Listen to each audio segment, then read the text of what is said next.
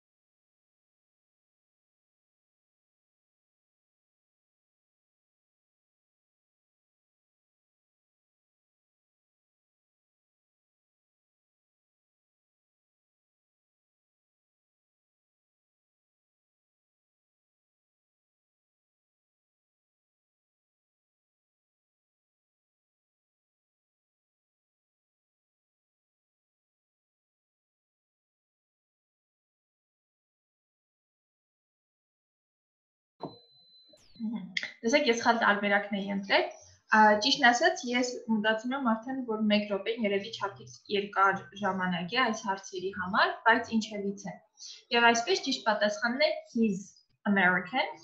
Is Jack English? Jack-ը անգլիացի է, Jack-ը տղամարդ է, կամ տղա է, դրա համար մենք օգտագործում ենք he, ոչ թե she, որտեղ she-ն աղջիկների կանանց համար է։ Is Jack English? Jack-ը անգլիացի է, ոչ, նա ամերիկացի է։ No, he's American.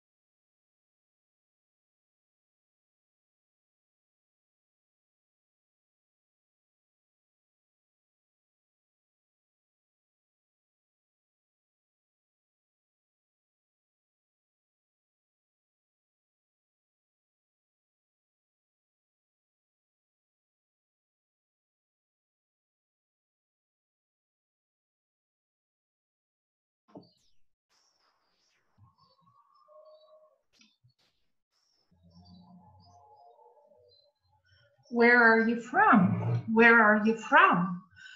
Որտեղից ես դու? I'm from Armenia. Եվս մեկ անգամ հիշեցնենք, որ անգլերենում ինտոնացիա փոփոխելով հարց չի կազմվում։ Այսինքն այո, մենք հարցական ինտոնացիա օգտագործում ենք, բայց դրա հետ մեկտեղ նաև բառերի փոխանակում ենք անում։ Հարցերի ժամանակ մենք ասացինք, որ am, is, are այդ լինել բայի գլուխները, մեր տրակոնի գլուխները գալիս են նախատեսության սկիզբ, բայց երբ որ մենք ունենք WH-ով սկսվող հարցերը, where, what, when, why, որտեղ, ինչ, երբ, ինչու, դրանք գալիս են am is are-ից առաջ, այդպես որ where are you from? Where are you from? Որտեղից ես դու? I'm from Armenia. Ես Հայաստանից եմ։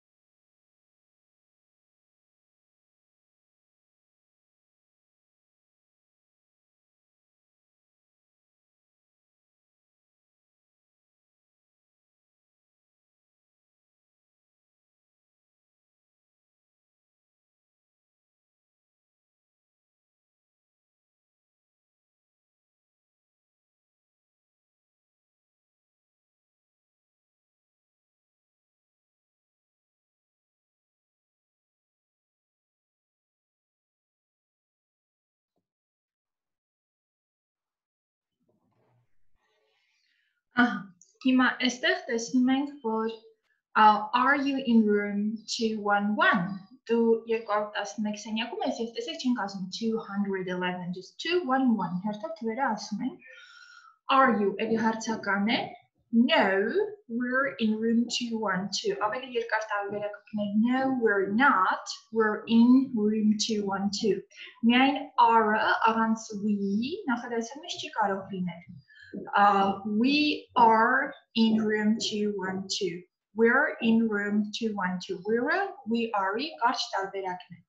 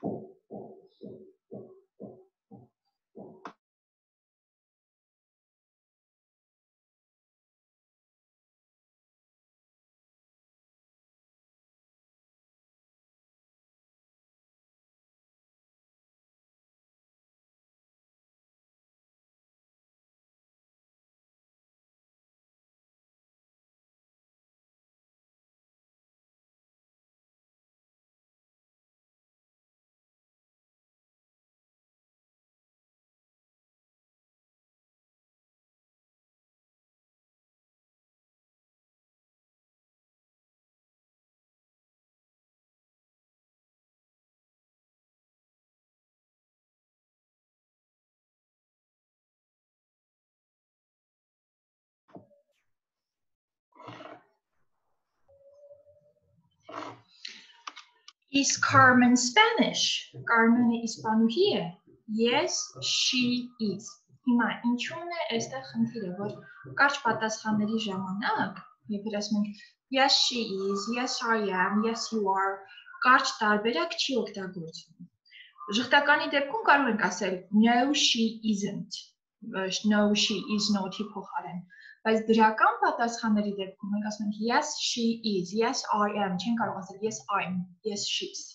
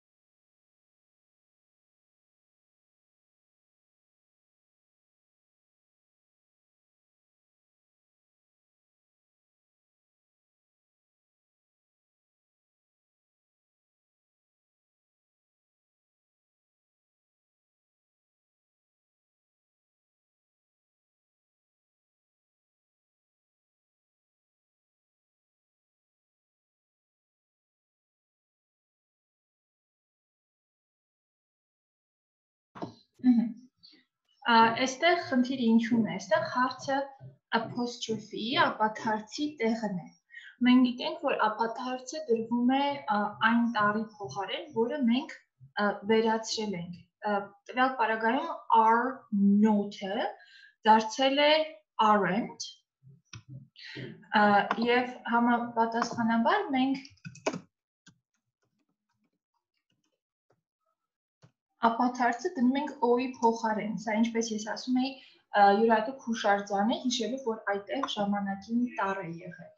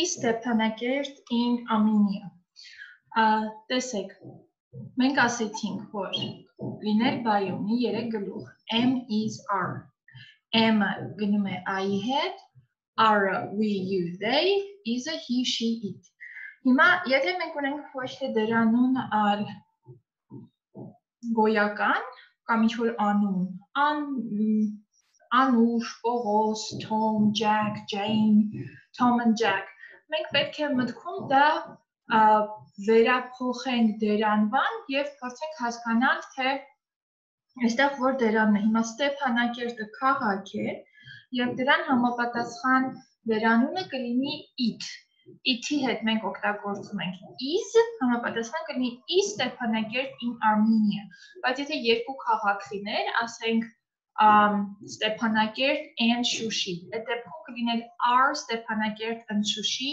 in Armenia։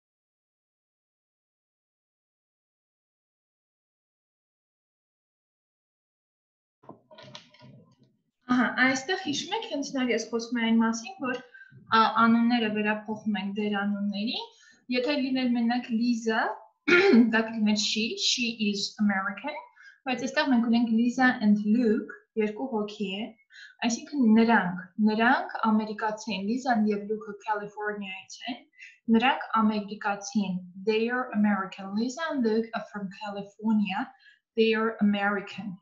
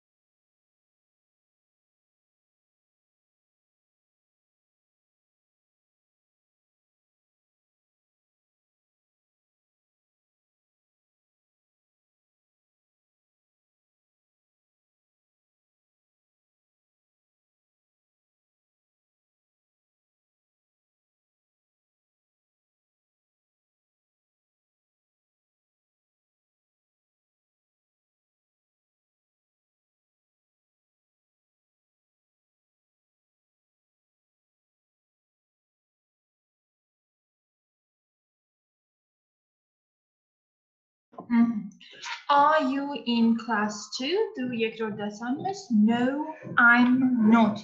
Սա շատ տարածված խալ է, երբ որ ժխտական նախատեսությունը ուղղակի not են դնում։ Not-ը ինքնուրույն չի կարող լինել։ Not-ը անպայման ինչ-որ մեկին պետք է կպնի։ Մեր անցած թեմաներից մենք ունենք am is are, այսինքն եթե մենք ուզում ենք ժխտական նախադասություն կազմել, not-ը պետք է գա am is are-ից հետո, այսինքն I'm not, you aren't, he isn't. Պարզապես, ինչպես պարզապես ինտոնացիա փոխելով հարցական նախադասություն չի կազմում, պետք է բառերի փոփոխություն, այնպես էլ not, ուղղակի not-ով ժխտական նախադասություն չի կառուցվում, պետք է not-ը ինչ-որ մի բանին կպնի, ոնց որ հայերենում մենք ասում ենք ես հոգնած չեմ, դուք չեք կարող ասել ես հոգնած չ,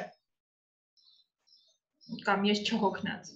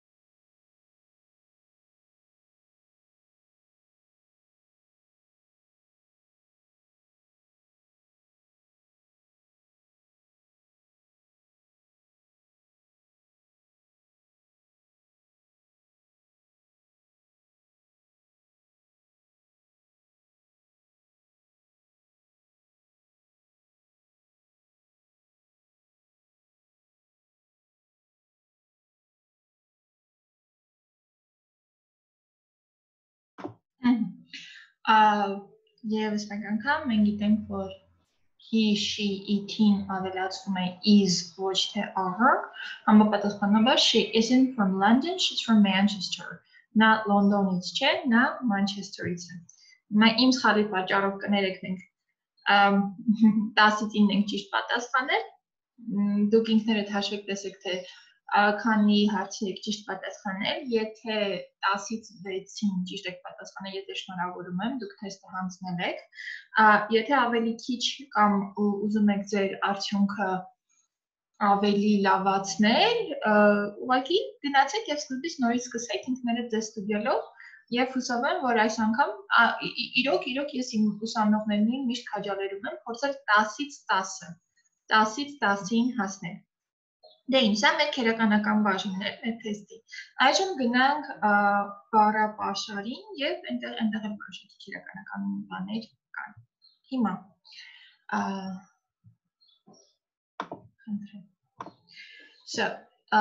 դրոշները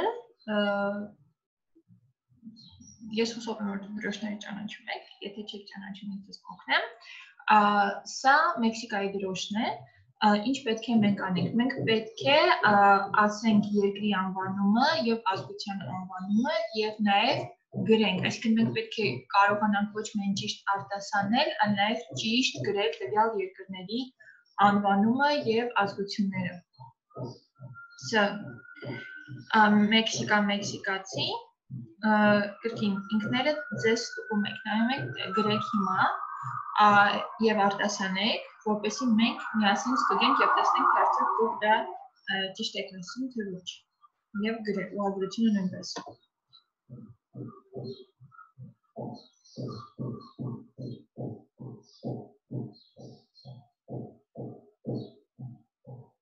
Mexico, Mexican, Mexico, Mexican.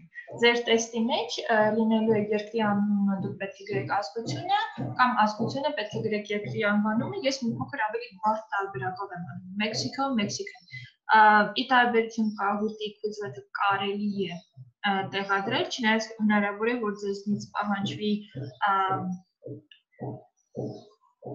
Quizlet-ի account ստեղծել, այսինքն գրանցվել, սա ես տեսանյութի հետ միասին կտեղադրեմ մեր Facebook-յան էջում, studyforsuccess-ի Facebook-յան էջում, որպեսզի դուք առանձին ինքներդ կարողանաք սա նույնպես անել։ Չինաստանն է, Չինաստան, չինացի,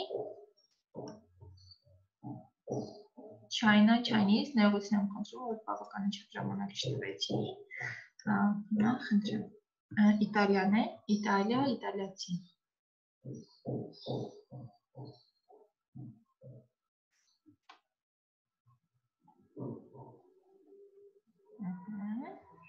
Կարող եք նաև դադարի վրա ուղղակի սեղմել, որպեսզի ժամանակ ունենաք գրելու, եթե իմ տված դադարը բավական չէ։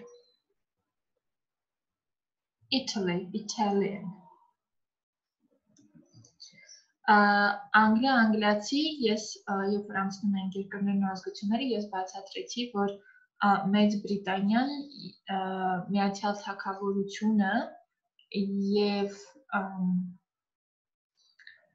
Անգլիան դա նույնը չեն, Անգլիան Մեծ Բրիտանիայի Միացյալ Թագավորության մի մասն է կազմում, տվյալ դեպքում կոնկրետ մենք ասում ենք Անգլիա, անգլիացի։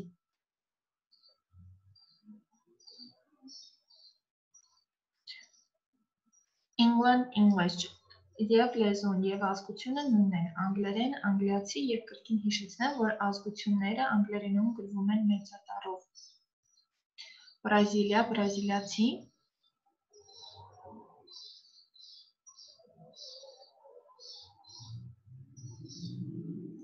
Brazil, Brazilian, Ճապոնիա, ճապոնացի,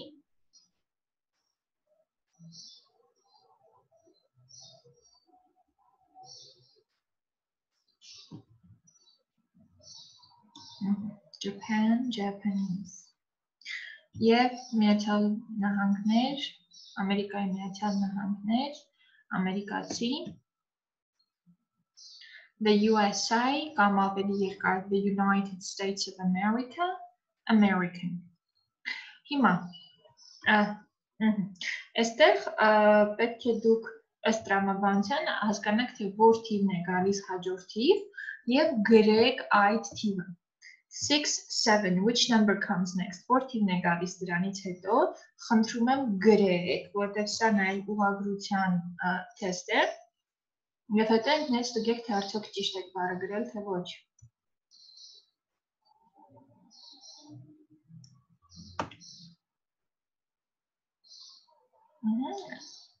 Դա հանրահաշվական պրոգրեսիա է։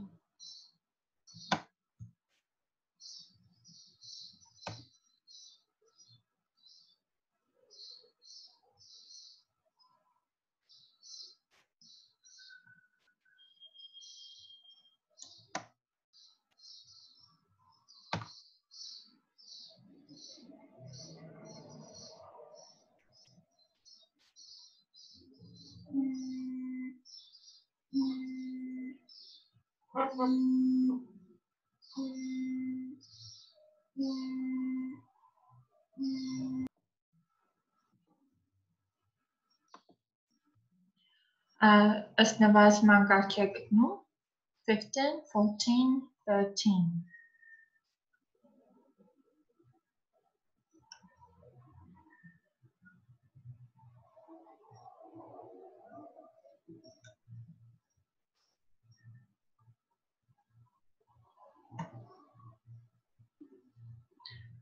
Այստեղ արդեն արտահայտություններ են եւ մեզ հարկավոր է գրել բաց թողնված բառը։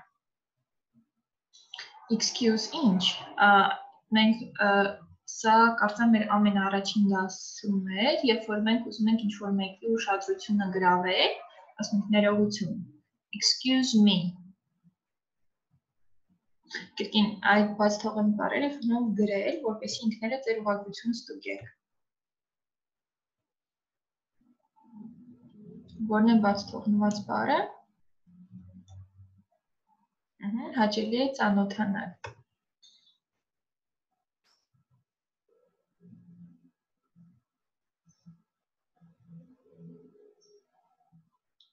Սա արդեն հյուրանոցում գրանցվելի օգտագործող արտահայտություններն են, երբ մենք մոտենում ենք ընդունարանին եւ ասում ենք բարի կեսօր, այսինքն բարի օր, ես Աննա Կարտերն եմ, ես ամրագրած սենյակ ունեմ, ես ունեմ ամրագրում։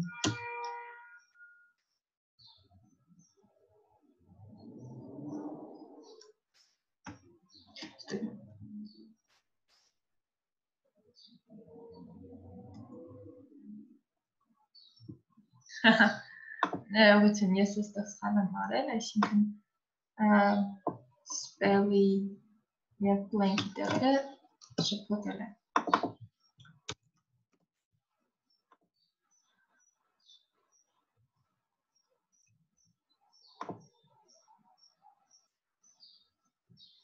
Կրկին իրավիճակն է հյուրանոցում ընդունարանի մոտ, երբ որ ընդունարանի աշխատողը հարցնում է, ինչպես եք տառերով ասում, ինչպես եք հեգում ձեր անունը, Carter, C-A-R-T-E-R. How do you եւ այդ հեգելը տառերով ասելը ասում ենք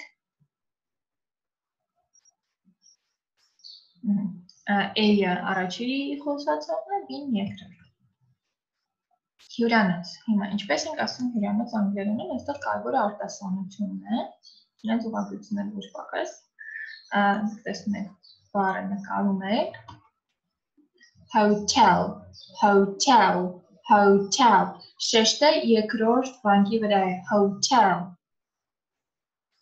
Ինչպես ենք ասում ազգանունները, նախորդ քարտերում կար։ Surname, surname, surname։ Շեշտը առաջի վանկի վրա է, surname։ Ահա։ Այստեղ արդեն ուղղագրությունը կարևոր է, դուք պետք է այս բառը գրեք։ Վերարկում, ինչպես ենք ասում վերարկում։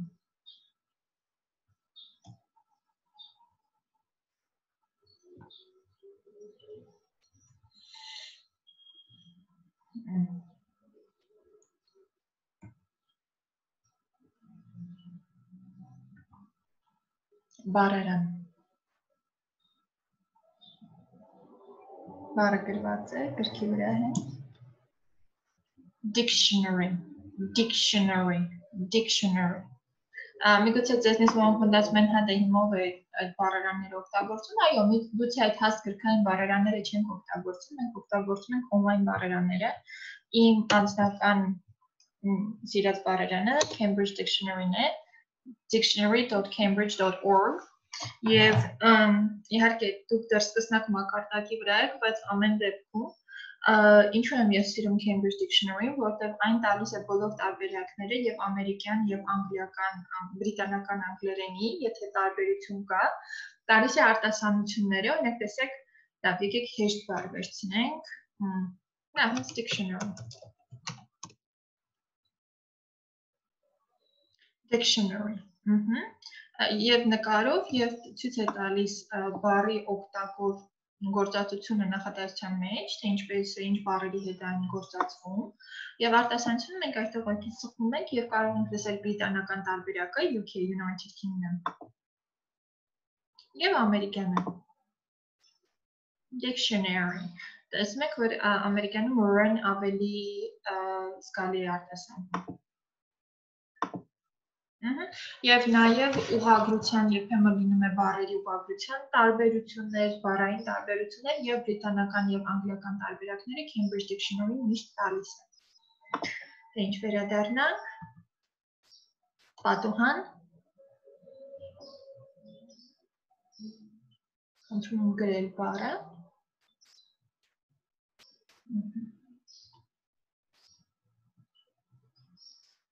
Աթոռը։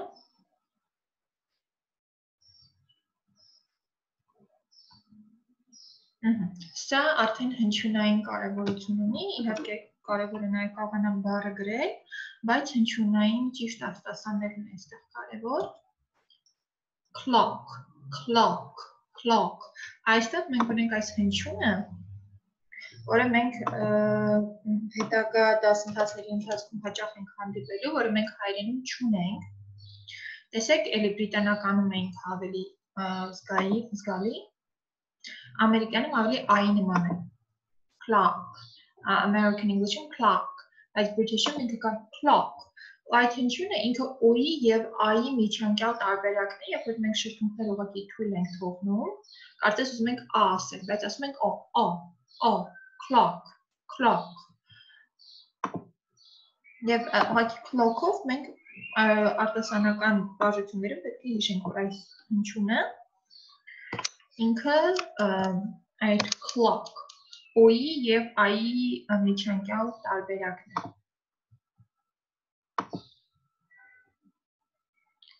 Հեռախոս, phone, mobile phone, telephone, էլի սա մեզ հարկավոր է հնչյունային բաժությունների համար, phone, այս O հնչյունը էլի տեսեք բրիտանականում եւ ամերիկանում տարբերվում է։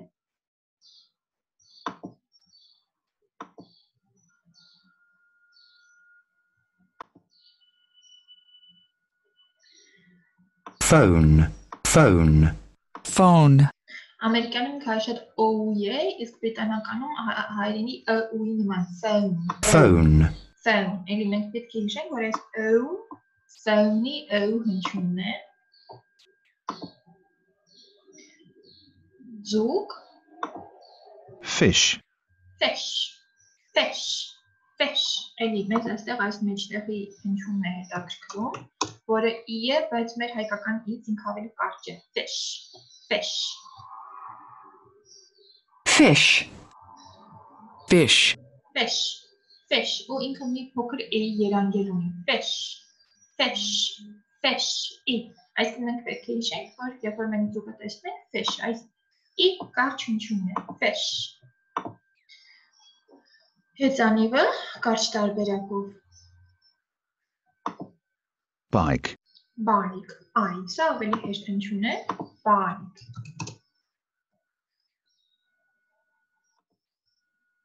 bike,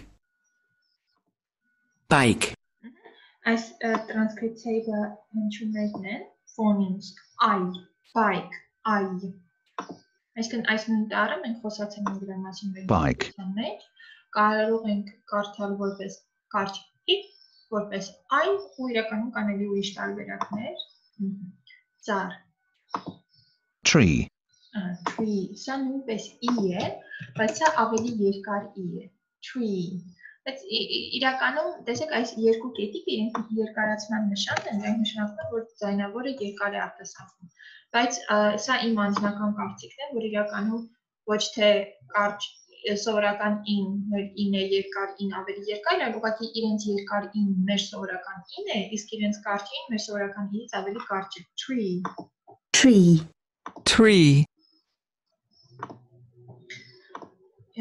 ձու,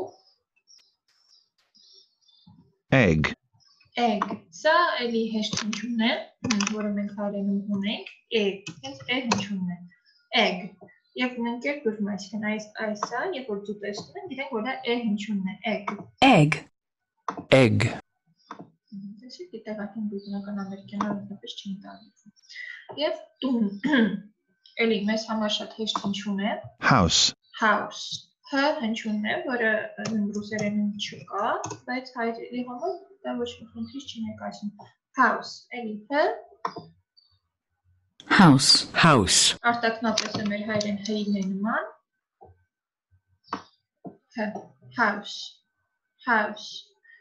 Այսինքն, էլի տունը երբ որ տեսնենք, գիտենք, որ մեր house ինչուն է։ Հիմա կրկին կարող եք նորից վերադառնալ, վրայով անցնել, Quizlet set-ի լինքը հղումը առանձին լինելու է, կարող եք դրա վրայով անցնել, որպեսզի պատրաստ լինեք մեր տեստին։ Իսկ մեր տեստը այս է, ես իրականում արդեն Quizlet-ով եւ կահույթով ձեզ ամբողջովին պատրաստել եմ դրան, PDF տարբերակը նույնպես տեսանյութի հետ հղումով լինելու է մեր Facebook-յան էջում, դուք կարող եք տպել, կարող եք ուղղակի այսպես նայելով, ընտրել ճիշտ պատասխանը, ես էլի եմ ասում, ամբողջովին ձեզ դրան պատրաստել եմ, սա մեր քերականական բաժինն է, սա ես դες որ ասում էի երկրները եւ ազգությունները, այստեղ երկրներն են, այստեղ ազգություններն են, դուք բաց թողնվածը պետք է լրացնեք։ Սա մեր թվերի շարքն է, որ եւ հաջորդ թիվը ըստ տրամաբանության պետք է լրացնեք։ Սա մեր երկխոսությունն է, որտեղ պետք է լրացնեք բաց թողնված բառերը։ Սրանք նկարները տրված են, դուք կողքը պետք է գրեք բառը, սա բառարանն է։ Եվ սա արտասանականն է, կարող ենք միասին անել։ Հիմա տեսեք, հիշում եք, ես ասացի, որ ժամացույցը, ժամացույցի հնչյունը clock, հեռախոսինը phone, զուգը fish, հեծանիվը bike, ծառը tree, սա ձուն է, ձուն դրած հատուկ բաժակի վրա, egg, եւ տունը, house։ Իսկ այստեղ պետք է ուղղակի ճիշտ շեշտադրումը դնել, այսինքն ընդգծել այն վանկը, որը որ շեշտված է։ Japan, Japan, Japan։ Այստեղ երկրորդ վանկն է։ Բայց Japanese, Japanese, hotel, hotel, sorry, sorry, surname, surname։ Մնացածը թողնում եմ ձեր ինքնուրույնությանը։ Ստուգելու խնդիր արդեն չկա, որտեղ Quizlet-ում ամեն ինչ եւ կահույթում ամեն ինչ տրված է։ Հիմա անցնենք այստեղ։ Քանի որ մենք աշխատում ենք լեզվի բոլոր լեզվային բոլոր հմտությունների վրա, մենք աշխատում ենք եւ քերականության վրա, եւ բառապաշարի վրա, եւ զարգացնում ենք ընթերցանական հմտությունները, եւ լսողական, եւ խոսակցական, եւ գրավոր։ Հիմա տեսեք, սա կոնկրետ ընթերցանականն է, թե որքանով ձեր անցած թեմաների շրջանակում դուք կարող եք տեքստը հասկանալ։ First name անունն է, surname ազգանունը, nationality ազգությունը։ Հիմա պետք է մենք համապատասխանաբար լրացնենք այս 3 անձնավորությունների մասին տեղեկությունները եւ մեր մասին։ Այստեղ խնդրում եմ կանգնեցնել տեսաձայնագրությունը, ինքնուրույն փորձել լրացնել սա, հետո վերադարձեք եւ մենք միասին կստուգենք։ Դե ինչ։ Հիմա տեսնենք Marta, surname, I'm Marta Ramirez։ Բնականաբար Marta-ի ազգանունն է Ramirez։ Nationality, I'm from Cordoba in Spain։ Նա Իսպանիայից է, Spain-ը երկրի անունն է։ Մեզ պետք է գրել ազգությունը, Spanish, էլի մենք եթե գնանք մեր դասին, որտեղ մենք ունենք երկրներ եւ ազգություններ, այնտեղ այս ամենը կա, դուք կարող եք Quizlet set-ով դա կրկնել։ Հիմա Victor, surname, I'm Victor Petrov. So his surname is Petrov. Nationality, I'm from Moscow in Russia. Russia երկրի անվանումն է, ազգությունը համապատասխանաբար կլինի Russian։ Kelly, surname Doyle. I'm Kelly Doyle.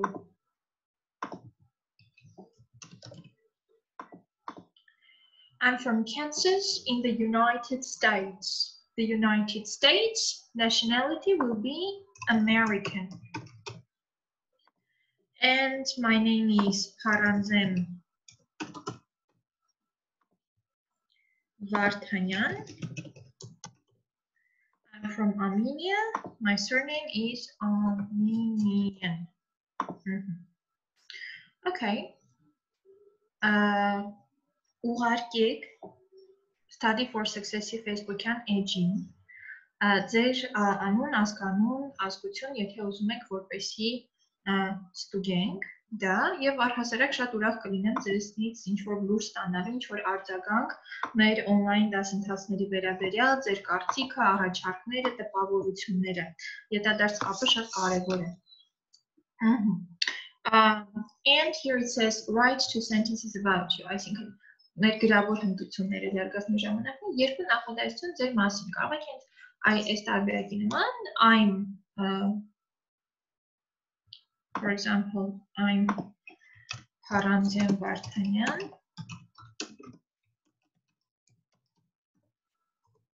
I'm from Yerevan in Armenia. Եվ եթե ինչ-որ բան կարող եք ավելացնել, կրկին ստուգեք ձեր ուղղագրությունը, ստուգեք որակադարձը, կներեք ճիշտ է ում լինի։ Okay, հիմա անցնենք լսողական հմտությունների։ Մենք պետք է լսենք եւ ընտրենք ճիշտ պատասխանը յուրաքանչյուր տեղում A or B, A or B։ Նախքան լսելը ես ձեզ տալիս եմ ժամանակ սա ընթերցելու համար, ինչեւ որ մենք սկսենք։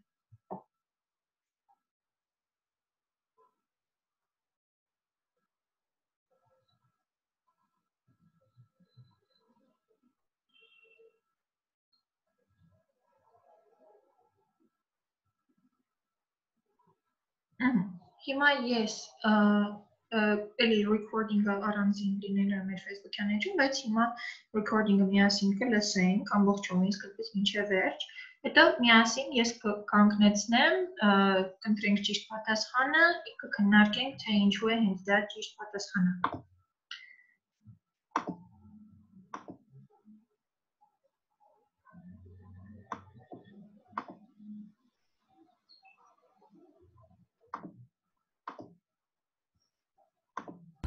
One.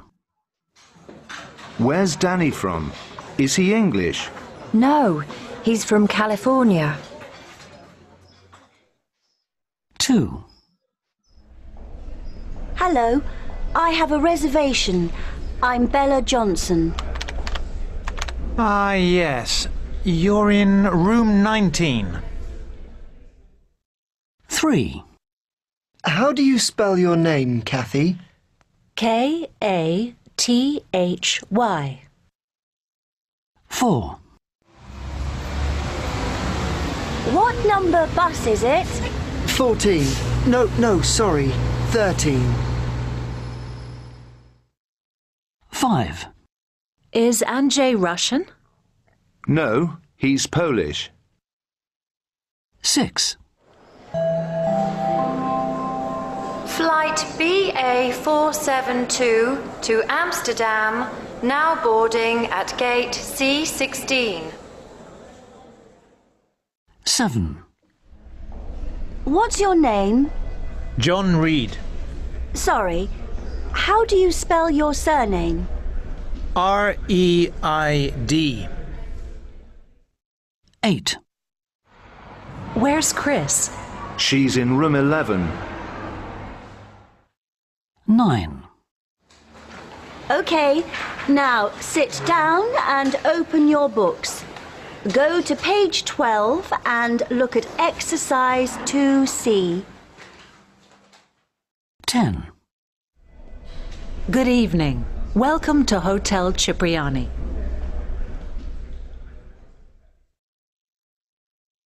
2.1.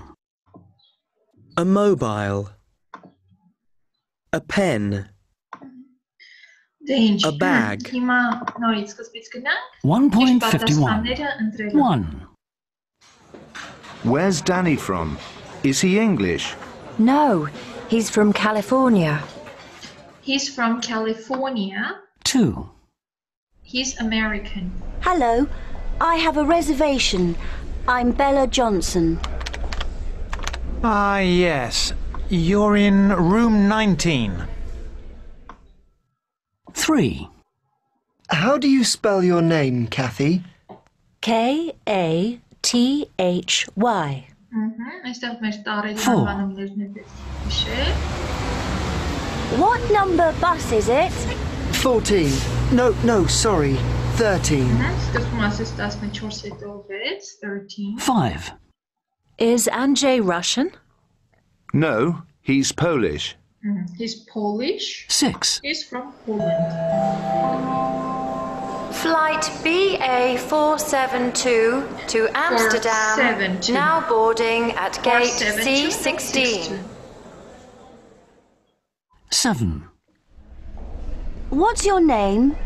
John Reed. Sorry, how do you spell your surname? Reid.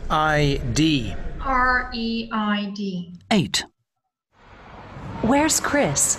She's in room 11. She is in room 11. She Nine. համար, so Chris is a woman. Okay, now sit down and open your books.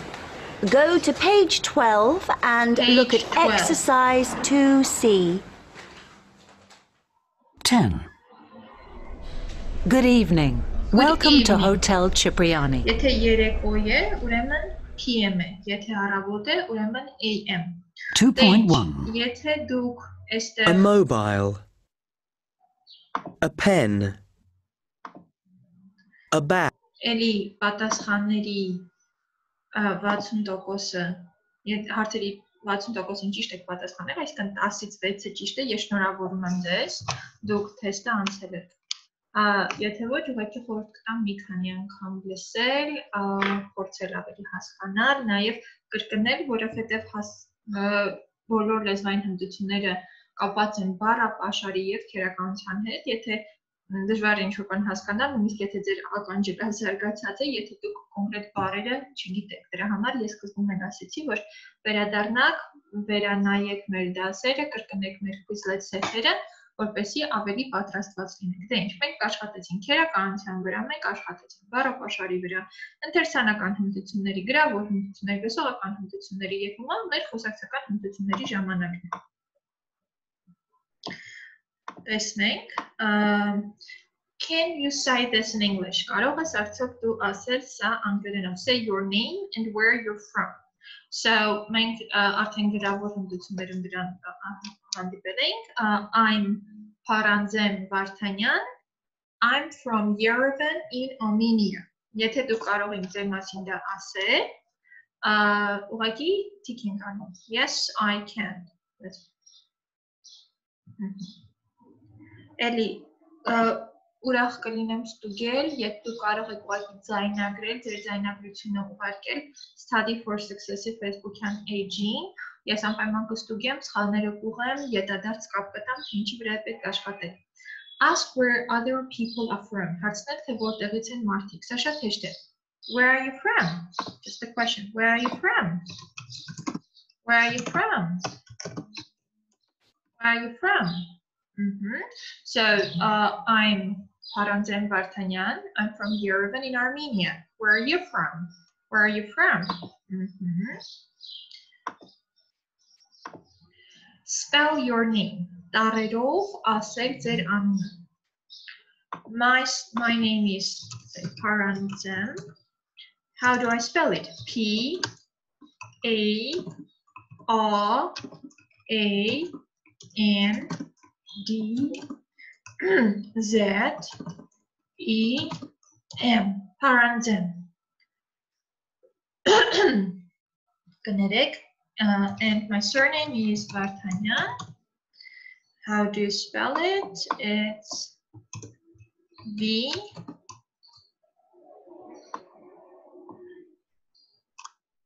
A R D A N Y A N. Vartanyan. So I can spell my name too.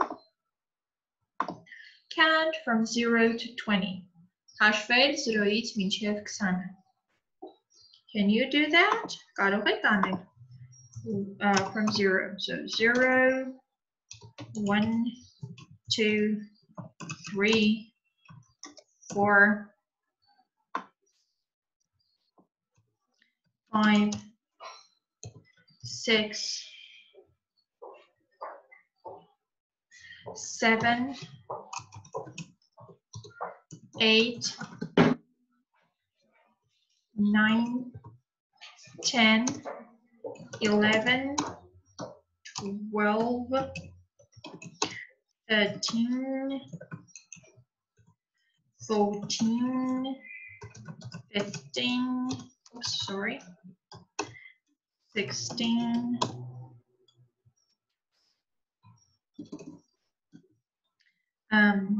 17,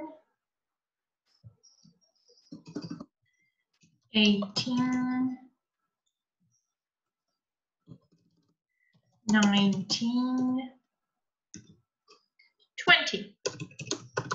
Այնքան արեք, մինչև որ ինքնուրույն սա կարողանաք անել։ Սովորեք, պատրաստվեք, երբ որ պատրաստ լինեք, այդ ժամանակ ձեր թիքը, ռուսերեն ասած փիչկան, այստեղ դրեք։ Եվ check in at a hotel, սա մենք անցել ենք։ Հիմա տեսնենք, ուղղակի այս երկխոսության մեջ պետք է տեղադրեք ձեր տվյալները։ Հիշում եք, hello, I'm Pablo Torres. I have a reservation. How do you spell your surname? T-O-R-R-E-S. Sorry? T-O-R-R-E-S.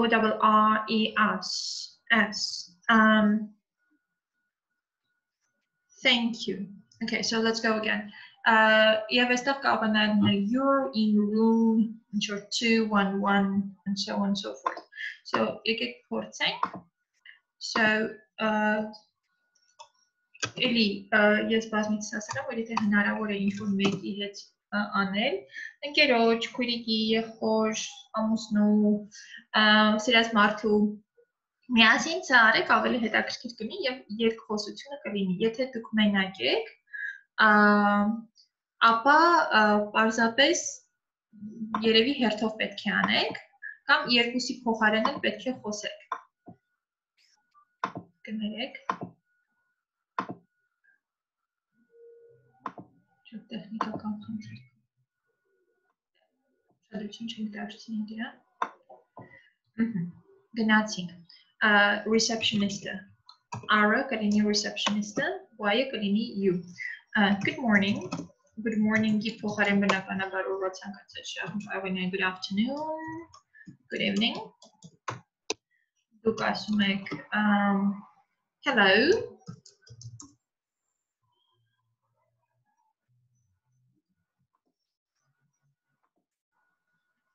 Oops. Sorry, let's do it again. So, right.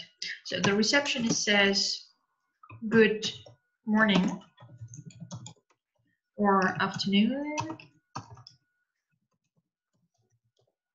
or evening.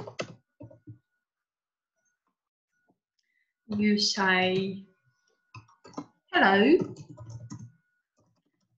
I'm Paranzen Vartanyan. I have a reservation.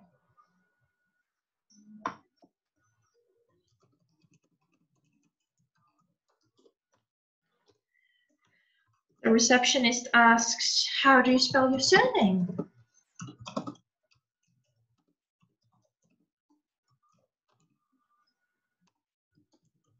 And you say V-A-R-D-A-N-Y-A-N.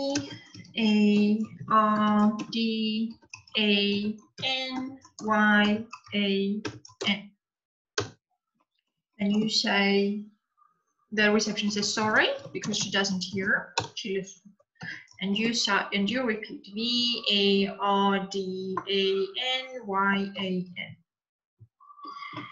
And the receptionist says thank you, and then maybe you're in room. Քիչ ճիշտ ուղղացնենք էլի։ You're in room 211. Մեր հերթն է չլսելու, մենք ասում ենք sorry. The receptionist says you are in room 211. And now you say thank you. Okay, so այս երկխոսությունն է, եթե դուք կարող եք այս երկխոսությունը առանց նայելու ձեր մասին ուղղակի վերջ անել, այդ դեպքում ես ձեզ շնորհավորում եմ։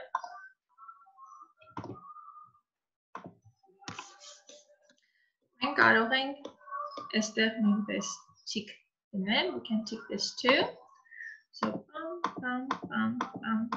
Եվ մենք հանձնել ենք թեստը առաջին յունիտի։ Շնորհավորանքներս, մյուս դասից արդեն սկսում ենք երկրորդ յունիթը, սպասում եմ ձեր նամակներին, սպասում եմ ձեր ձայնագրություններին, սպասում եմ ետադարձ կապին, ուրախ կլինեմ լսել ձեր տպավորությունների մասին։